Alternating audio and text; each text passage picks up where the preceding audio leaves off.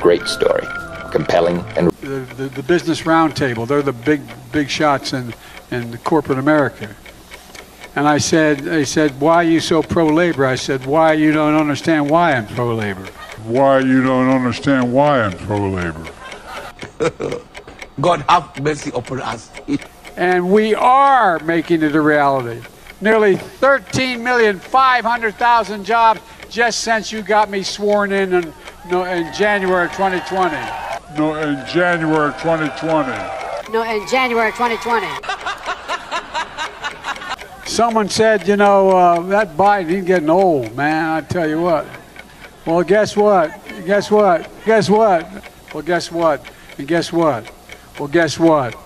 And guess what? Well, guess what? Guess what? And guess what? And guess what? But guess what? And guess what? Guess what?